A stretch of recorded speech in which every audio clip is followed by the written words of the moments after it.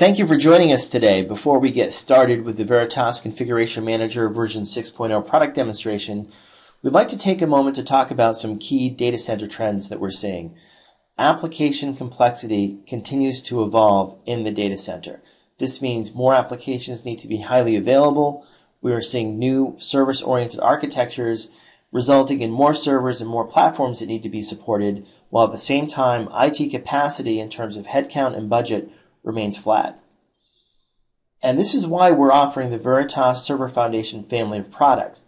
We're going to be focusing specifically on Configuration Manager today.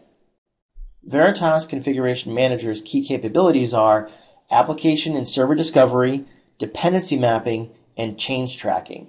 For discovery, we'll show you all the configurations for your server, all the installed and running applications, as well as those configurations down to the parameter level. We'll then observe the behavior of those applications and automatically build out for you dependency maps. These will show you applications that are dependent on each other, whether they be file-based dependencies within a box, process-based dependencies, or network dependencies in your environment. Configuration Manager will also change track your application and configuration files. Because we're real-time, we can show you who made the change and when. We are not scanning based, so we're not going to miss any of the changes in your environment. For text-based files, we're able to show you the change down to the parameter level and show you before and after images. Let's take a closer look. When I log into Configuration Manager, I see a list of my servers. As I click through each one, you'll notice that the configuration details display for me below. Information like my OS name and version, CPU count, CPU speed, memory. I can click on my Network tab and see a list of my network interfaces.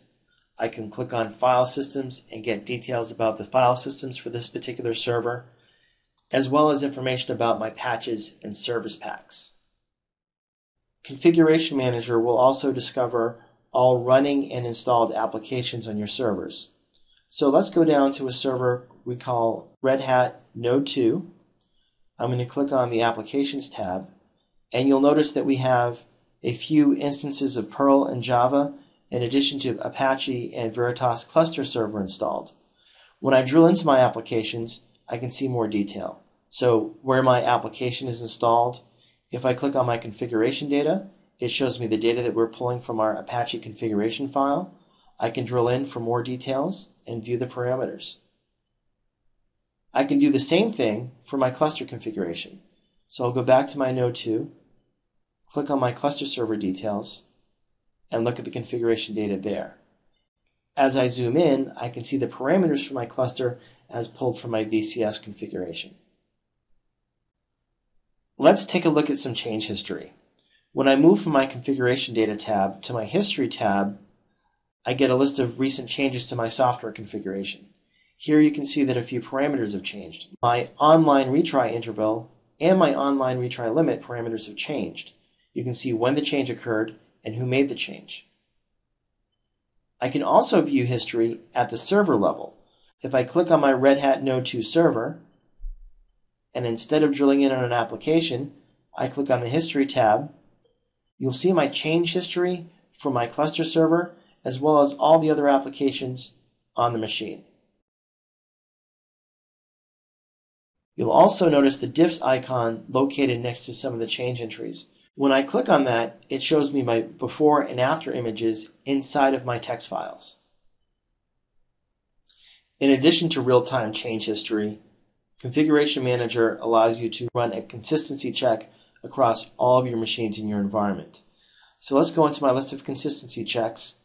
I've got one defined as my Apache cluster. When I click on my Gold tab, it shows me that I've captured my Gold standard configuration from Node 1 in my cluster, and I've included my Apache Red Hat configuration in addition to my Veritas Cluster Server configuration.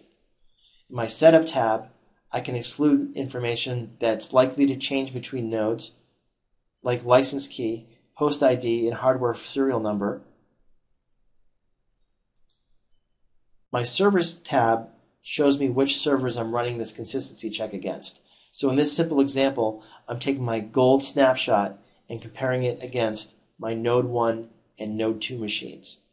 When I click on my Run tab, it shows me my results. So my first consistency check came up green because there were no differences. My second one shows me that there have been differences between my desired state and my running configurations. When I click on my View button, I can see more details. So here we'll notice that my server configurations as compared to my goal builds are the same. My Node 1 and Node 2 server configurations are fine. However, I have changes in my Veritas cluster server software on Node 1 and my Apache software and cluster server software on Node 2. When I click on the display button, it'll show me these differences. So as I drill into my configuration data, I see the gold configuration on my left and my running configuration on my right. I can view the same kinds of differences in my Apache setup. So I'm going to click on display button next to Apache, drill into my configuration data, and here are my differences. I've got a parameter that was turned on and two parameters that have changed or deviated from my gold standard. Configuration Manager also gives you real-time dependency mapping. If I click on my servers list, I'll go to my first server on my list called BizPlato, go to my applications list, and you'll see that we have WebLogic discovered on this server, in addition to a few WebLogic applications, one called Market Monitor, one called Pricing. I'm going to click on the Map button next to my Market Monitor application. And what VCM does is show me a real-time dependency map for my application. I have my incoming dependencies on my left, my outgoing dependencies on my right. One of the first things you might notice is the color coding.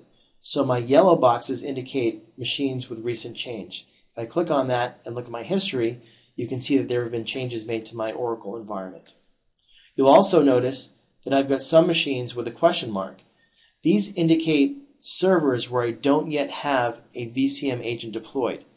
They'll still show up in your dependency maps. When I click on the information icon between dependencies, it gives me details about which applications are involved and what kind of dependencies there are. In this example, we're looking at a TCP dependency over port 1523. So this is observed real-time behavior that Configuration Manager is showing you. When I zoom out, you can see that Configuration Manager also allows me to define business services. I'm going to click on Auto Center and show you how the configuration map changes as I select a new item to center on. Business services allow me to band applications together, and I can view history by business service from my dependency map. So this screen here is showing me all downstream history from my monitor business service. I can also view dependency maps at the server level instead of the application level. When I click on servers and click on the map button next to my server name instead of my application, Configuration Manager shows me a dependency map at the server level. Color coding tells me that there's been recent change. Here I can click back to my Node 2. It repivots the map. Go to my History tab. I can see all the change history occurring on this server.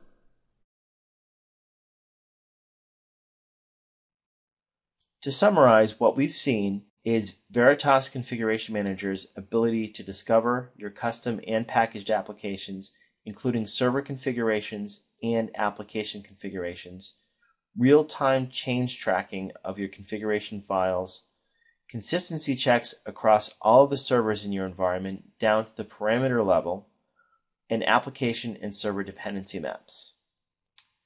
Thank you very much for joining us today.